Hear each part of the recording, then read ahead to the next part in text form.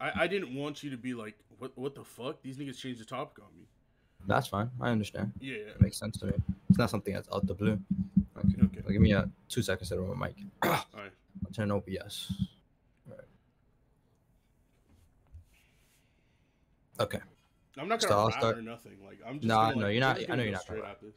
That's fine. So Because wait, I we got think this 20 is minutes. like I think this is like an interesting idea. We're gonna start Yeah, it is whenever interesting. we're done like talking about it. But Yeah, it's an interesting topic. So 20 minutes, I'm guessing. yeah, 20 minutes. 20 minutes. Okay. No, look, you got that. Yep. Do you want All to right. start first, or do you want me to start first? Jeff? So I'll just lay it out like this. My premise is basically, people do not have the moral obligation to wear a mask in a grocery store. And your stance would be what, Spencer? That you have a moral obligation to wear a mask inside of a grocery store. Okay, so you believe everybody has a moral. Everybody has a moral. I meant you as in like I meant you as in like you, because obviously there are some people who like for whatever reason, right, due to medical ideas, like if someone's on oxygen, right, I don't think they have a moral obligation to wear a mask in a grocery store. So what are you saying? I want to clarify on your stance. You believe that you, Jester, have an me, obligation. Jester. Yeah, so I have a moral obligation to wear a mask inside of a grocery store. Yeah. So. Can And you believe that people wait, but before you do that, and quick question, and you believe that people that have like breathing problems and stuff like that would not have a moral obligation to like be inside of a grocery wear a mask inside of a grocery store, correct? Yeah, like if your lips are fucking destroyed or something, right? Okay. And so people with like breathing problems? Yeah, or if you're on oxygen, right? It's hard enough. Or if you're on oxygen? I think that there are some exceptions, but so you're I'll tell a you healthy this. young man. I'll tell you this. No, not completely, actually. That's why I find a contradiction in your stance right now. Okay. So in your stance, you see, you talk about people with breathing problems, oxygen, and things like that. I'm actually a certain person who's been exempt from wearing a mask on certain occasions because of the fact that I used to have bad asthma. Even though I do sports, I have to deal with it and carry an inhaler on me at all times when I do my sports. So the problem with your stance is that there's a contradiction there already, because if you're specifying that that I have a moral obligation to wear a mask inside of a grocery store, I really do not, because of the fact that I have asthma. Okay. So there are certain degrees of asthma, right? As an asthmatic myself, because I also have asthma. I used to have both a daily inhaler and an emergency inhaler, and then I had like the chamber to breathe my inhaler in because it was just so fucking heavy, right? Okay. So, there are obviously degrees of asthma. Would you be comfortable like going into more detail? Yeah, I'll go into more detail. Just off of sleeping the wrong way, or like sleeping to the side the incorrect way, I'd probably be hospitalized. So you have sleep apnea as well?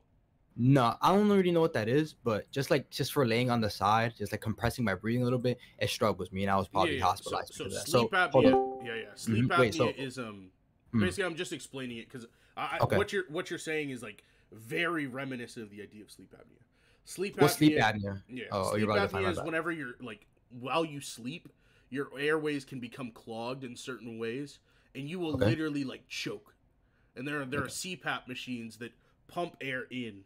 Is a big nigga, right? I also have sleep apnea. Yeah, I know what you mean. I know what you mean. I don't think it's like sleep apnea, like specifically. It's more like my extreme asthma, which is why a lot of times I probably end up fainting just doing a little bit of sports. The most I could probably do is running 100-meter without like just actually collapsing on the floor and not feeling the sensation of my legs. So air is not something that reflows to my body on the easiest type of ways.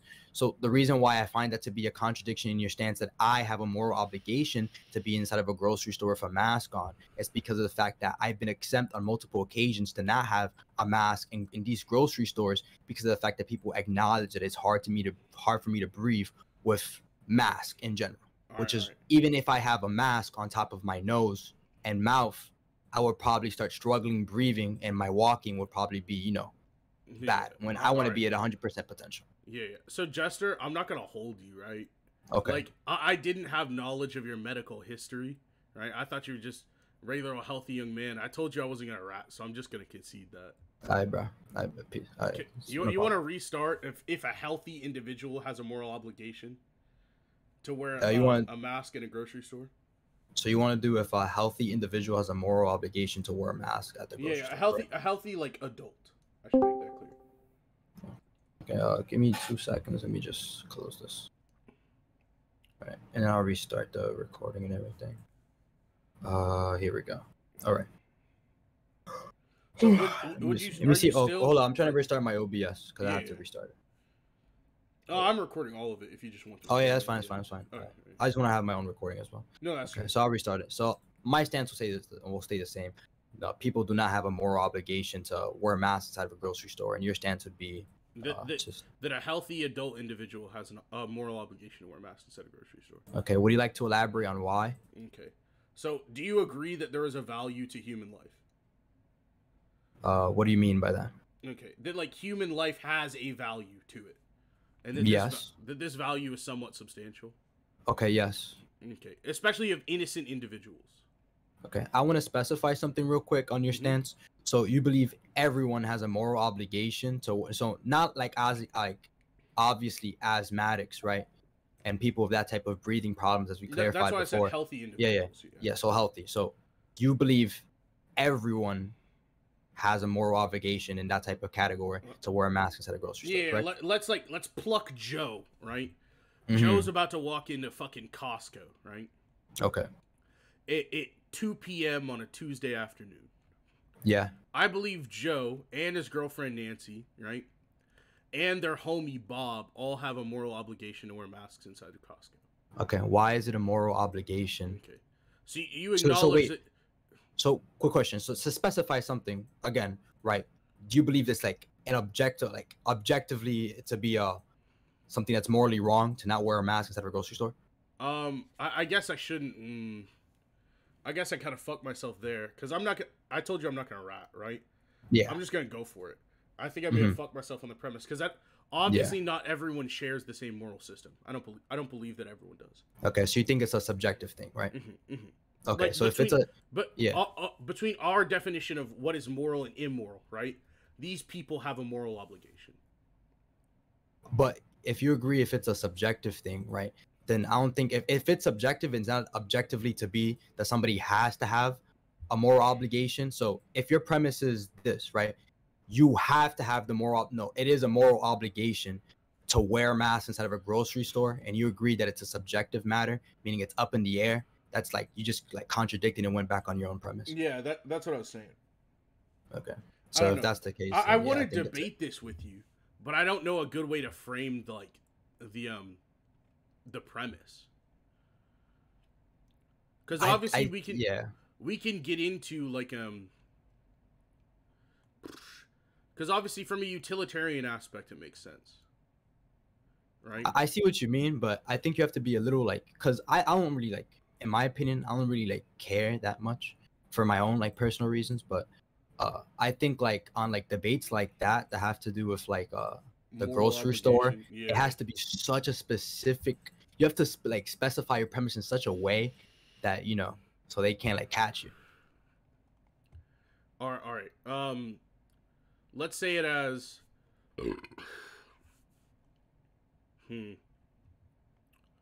I don't know a good way to frame this. No luck. Give us something.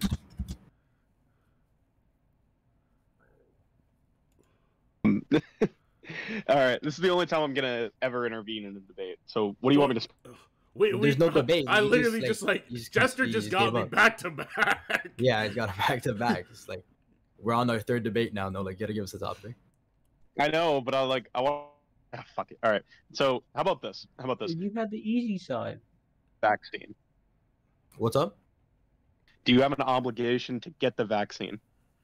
I'm gonna say no. I don't think so either. Yeah, I think we. Well, masks are something that are like researched and unharmful to the majority of the population.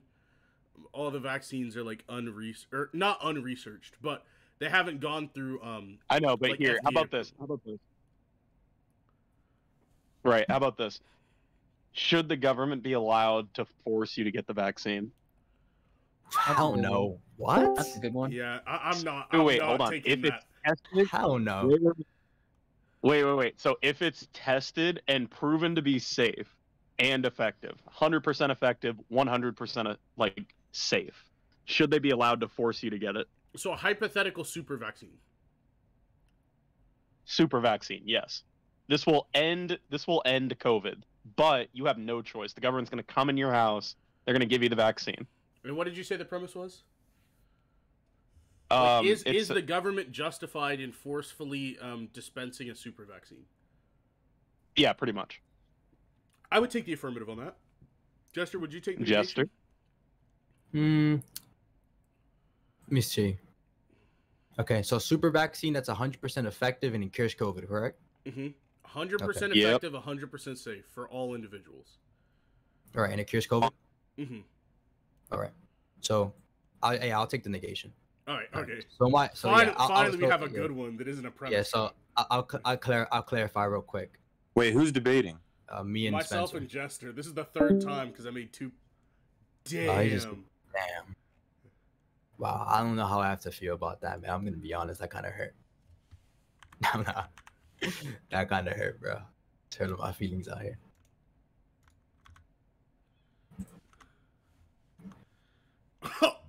He posted the instant transmission gif. That was fucked up, bro.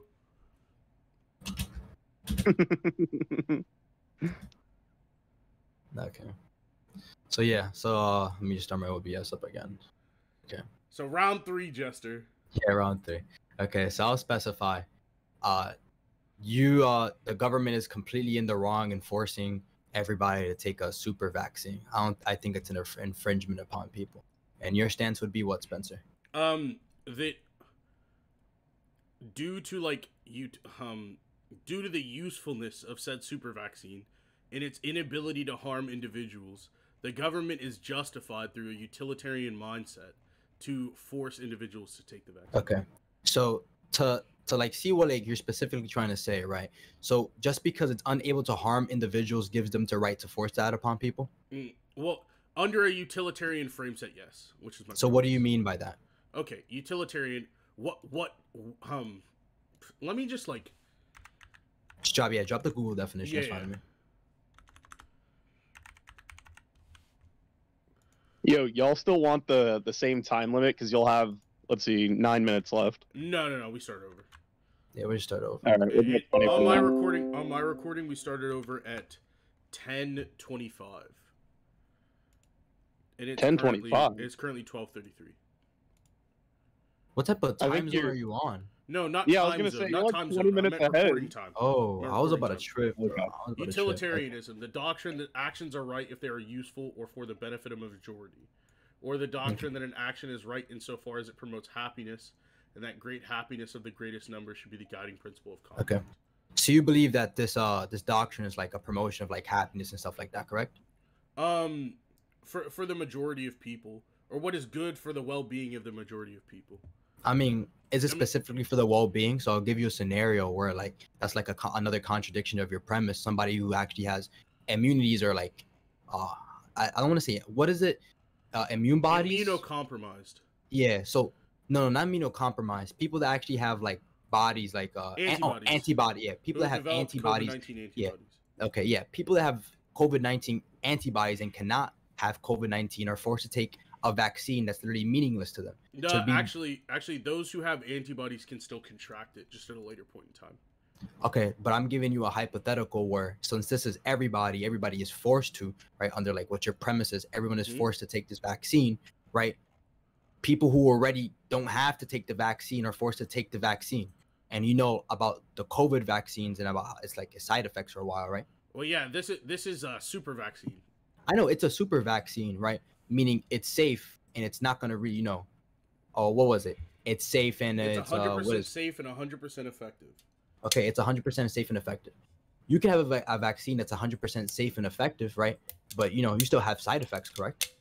I mean, not if those side effects are in any way life-threatening or could. No. In compound, I'm not talking about life-threatening. Even in compound with other diseases, right? Yeah, I'm not talking about any type of life-threatening side effects. I'm talking about side effects that put you down in the bed, you feel rough for a couple of days, things like that. Nothing life-threatening, of course. But I feel like nobody should have to go through 3 days of pain when they're already immune to the virus just to be forced to take another vaccine. For a limited amount of time.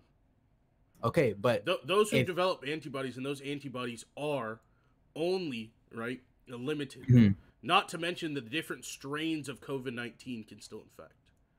Okay, but these are really if we're talking about different strains, I don't know how many different strains there would be in the U.S., right, to like get specific with it. So I'd go off like the main and strain that spread across the U.S. at first and swept it, right?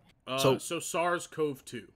Yes, SARS-CoV-2. Okay. So let's just go off the hypothetical that somebody's already. If it's 100% effective, it would cure or prevent all variants. Okay, that's fine. Okay, yeah, and then like under that, then there's no reason to get into that, right?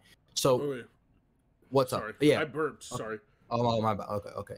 So, let's just say somebody is, immune to COVID, right? Because that is a possible thing. People develop antibodies and become immune to the disease. Well, yes, but antibodies are temporary. Okay, but I'm talking about if you're immune to the disease at this time. Yeah. Why? The next 2 to 3 months. Yeah. Mm-hmm. Okay, 2 to 3 months. Yeah, that's how long antibodies stay, and that's how long you can't contract for. Like, that's the period in which you cannot contract. 2 to 3 months. So are we placing this debate at current time right now? Yeah. Okay, so if we're placing this debate at current time right now, do you understand about how COVID restrictions have been lifted, correct? Mm-hmm. In some way, shape, or form. Okay. Yeah, I've seen COVID restrictions lifted personally. Right? Okay, because because COVID restrictions have been lifted out because the COVID cases are dropping exponentially, correct? Well, they were dropping, but they were also dropping due to the fact that people are getting vaccinated. Well, there's a correlation there. It's not like they're dropping because people just stopped contracting it. Mm-hmm. But I know what you mean. Yeah. Yeah, they're dropping because people are getting vaccinated, right? But people that have no need to get vaccinated, and let's just say they have no need to get vaccinated in a 2 to 3 month frame. If the COVID cases are so low, what is the reason to get vaccinated in the first place? Okay, so that's a great question, right? Those that are currently vaccinated can still spread COVID-19, as with those with antibodies. So, we're talking about. Hold up, we're talking. Oh, people that I already know that people who are vaccinated can still spread COVID-19. Right. But I'm talking about if you are, have antibodies or COVID-19 and the cases are dropping like flies and they're basically like non-existent to the point where we can just walk around without mask anymore. Yeah, I got you. Right? And you have antibodies for the next 2 to 3 months. By that time, let's just say, and go off of this, the cases keep dropping because people keep getting vaccinated. There should be no reason at all why the government has to enforce you to get a vaccine. Okay, let me say it under like the utilitarian mind frame, right? So, because there are still those who cannot get vaccinated because they are immunocompromised, pregnant, under the age of X. I think it's some places are starting to vaccinate teenagers, but that's somewhat unresearched, right? Mm-hmm. So there are those who may have antibodies or may not be eligible for vaccination, which this vaccination would work for. And then we can vaccinate those that can't currently be vaccinated, and it's better for everyone. Under utilitarian mindset, this just wins. No, I don't think it wins. So let's go back to the previous example where you brought up that people could still contract COVID even though they were vaccinated, and a slight chance of that. We're under the hypothetical of a 100% super vaccine, so that won't be the case. So let's go under this one. People who don't have, or people who are immune to COVID for the next 2 to 3 months, right? COVID cases will be eliminated completely under the new super vaccine, exactly. Right? So if that's the case, and COVID-19 is going to be eradicated completely, and you're immune to the disease for the next 2 to 3 months, and the cases were already dropping like flies without a super vaccine, we'd have to go it would be a proper I don't want to say assumption, but it would be a proper conclusion to come to that there is no need for you to take that vaccine in the first place. And I'll also you could still hold up, and I also want to wait a question. I also want to throw out there that utilitarianism mindset, I do not agree with it at all. That's fine. It's a framing for me to win the debate. I mean, the framing is, I think, morally incorrect. Morals are subjective. Yeah, they are more. I know they're subjective for the most people. I know, but I'm explaining to you. If it's just but Spencer, the problem with it. Oh my bad. I only got lightheaded for a second. So, if just because it's better for most people doesn't mean it's the best for every person. Would you agree with that? Yes, but most people are the majority, and we should function. We should function as the majority, and what's best for the majority. So if the majority of people say rape is okay, is that the case? No, because that's not what's in the best well-being for the majority. So Well, that would violate utilitarian no, not really, because if you agree with subjectivist morals and we go off the hypothetical that the majority believes that rape is okay, right? Is that the best for the people? Well, it would be physically not the best for 51% of the population. So no. So okay. So now I'm finding that people can be damaged by rape, like physically damaged. Yes, this is what I'm saying. Okay. So if that's the my case, problem, if that's the case, that's then what I'm saying. While their happiness may lie in one place, mm-hmm. the physical well-being of the majority population lies in another, and that's what we would go with. Yeah, but that's what I'm saying about the utilitarianism mindset, right? That something is just right if it just benefits the majority of the population. So we have to discard the rest of the population. So just because 51% of people benefit from this, what happens to the other 49%? Do they get screwed? So what would happen if, so you agree with 49% of the population dying? That's not what I said. Okay, so if something benefits 51% of the population, the rest of the 49% die. Do you agree with that? I mean, if it benefits the physical well-being of 51% of the population while killing 49 in adverse to killing 51 and benefiting 49, yes, I would take the 51. It's best for so 49%. All right, 49% of the United States would be what? I'm not entirely sure. Okay, so how many people are? So I'll do a rough estimate. How many people live in the U.S.? I'm not entirely sure. So I'll pull up. Can we get like? I'll pull it up right now. Where are we going with this? No. You're about to see. I'll pull it up right now.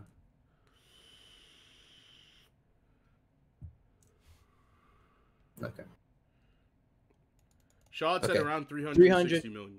Yeah, I got like 328 million, right? So we'll say about 49% of that would be around like 130, 140 million people. It would be more so 160, 170 million, but yeah. Okay, 160 million people. So you're perfectly fine with the death of 160 million people and the benefit of some other people surviving. The benefit of it's literally a matter of we have the lives of X amount of people versus X plus 1 amount of people. Yes, the X plus 1 weighs out.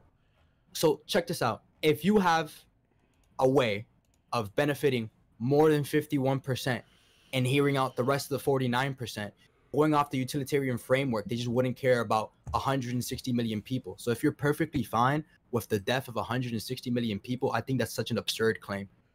Well, I think if it saves more than 160 million people, then under a utilitarian frame set, yes. The thing I'm telling you, the utilitarianism frame set is wrong. You're saying it's flawed, but you haven't pointed out a flaw.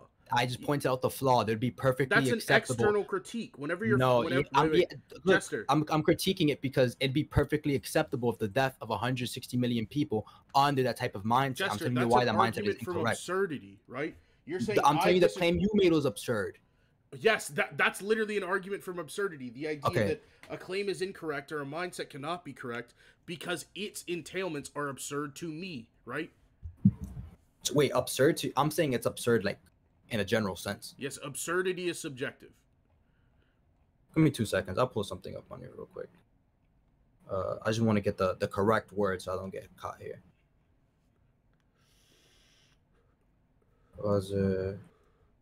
Do you want me to like give the logical form of like an argument for absurdity for you? Yeah, drop it real quick. Where's that logically fallacious, bro? They'd be hitting different. Appeal to extremes is what they call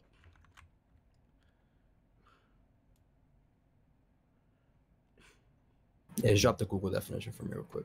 Oh, logically fallacious is like my go-to. It's basically like X can't be true because X entails Y.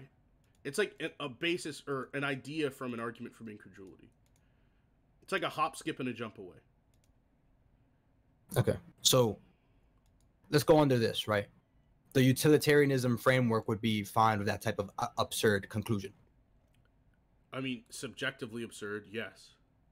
Yeah, but I'm saying, like, under the utilitarianism definition that you gave me, as long as it benefits even 50.5% or 51%, right, it'd be perfectly okay with the absurd conclusion that would be the death of 160 million people, correct? Yes, under your own idea of what is absurd. Okay, so wait. If you're just going off under my idea, what is your idea of what is absurd? I don't know. I wouldn't know too specifically. Absurdity is something I kind of just see, and I'm like, man, I think that's whack. Okay, so I'll just drop it. That's what I'm saying. Like, absurdity is subjective. Okay, it's something being ridiculous. So you don't. I'll just like critique. I'll question you real quick. You don't see the death of 160 million people being something that's absurd or out there? Not if it saves 161 million. So if half the population of the globe dies, you don't think that's something that's ridiculous and just like insane? If more than half the population survives because of it, no. Just a 0.5% more? Yes. And you're perfectly okay with that? Yes. Okay, why? Genuinely. Like, a utilitarian mindset is how I believe we have to operate. Because if we do not operate by a utilitarian mindset, then it would just be the good of those who make decisions is what we operate under. So under your moral set, Spencer, do you believe death is okay? It depends on why. What do you believe justifies? What do you believe justifies death? Okay, so if it's in self-defense, if lacking death were to come at the expense of more death, right? Or I don't know. That's all I can think of as of right now. So I see. If lacking death would come at the expense of more death, right? Yeah. So under this utilitarianism framework, which I'm critiquing right now, the problem I see, right? If somebody, or if there is another conclusion or another scenario where you could benefit more people or potentially even save everyone, the utilitarianism framework just wouldn't care? No, if you could benefit more people or save everyone, you would take that option under utilitarianist mindset. But isn't it that the actions are right if they're used for the benefit of the majority? So they're not about... For the benefit of the majority, if more people could be saved, that would be to a greater benefit, or to a benefit of a greater majority. So what I'm proposing actually is that let's just like throw this out another hypothetical, another scenario, real quick. So after this, can we please like conclude this idea of utilitarianism? Yeah, we have like 3 minutes left in the debate. Okay, I got actually. I mean, if you feel you've done well enough here, we can. Like, that's fine. That's fine. Okay. Okay. That's fine. So I think. Well, can we just like conclude? Yeah, that's fine. We have time for conclusions. I believe that I not only justified why a utilitarianist mindset, like, is the most beneficial because it's literally just benefiting the most people in the best way, right? But also why this idea of forcing a super vaccine onto individuals, right, would follow this mindset, and why we should use this in making of policy or broad decision making. Because the entailment of lacking utilitarianism is that those in power get to make the decisions at the expense of others. Right? So I believe I won this debate pretty clearly due to that. I'll let Jester conclude now. Oh, we're concluding the debate? Yeah. Okay. Because there's only 3 minutes left, and most of the times niggas are like, oh, you can't conclude, time's up. All right. So I believe I won the debate over. Yeah, I know what you mean. Yeah, I believe I won the debate for a couple different reasons. I attacked the framework of like utilitarianism, when it was, and why it would be absurd. I think I did a perfect job of attacking the mindset of more equals correct, and we already agreed on like subjective morality either way. I picked around about what the specifics of Spencer's stance was about a super vaccine, and about people that I don't really believe like my stance was even attacked at all. I just provided a hypothetical about people who are immune to vaccines in a scenario where if the vaccine not being 100% effective completely, let's just say, is wiping down COVID, making it unnecessary for people to have to wear masks anymore, and lifting restrictions in the first place, which was just like make no need for anything at that point. Under the hypothetical that we go under, which is the super vaccine, right? There would be completely no reason to even vaccinate, nor wear a mask, nor do anything related to like COVID in the first place. Because if you're immune for the next 2 to 3 months under this hypothetical super vaccine, because the regular vaccine is already clearing COVID and lifting restrictions, there's no reason to get vaccinated, which is what I believe why I won the debate very thoroughly. Just through that, I don't really believe that like hypothetical was truly attacked. I don't believe my stance was truly contradicted nor attacked throughout this entire debate. I feel like I had a good control of the tempo of it either way, so that's why I think I won the debate. That was a good debate, Jester. Yeah, I was about to say the same shit. I do think you controlled the tempo really well. I think you got me away from attacking your argument too well. I think I did attack it, but I don't think I attacked it as well as I would want. Yeah, I was trying my best to do that. Dang, this place is really magical, bro.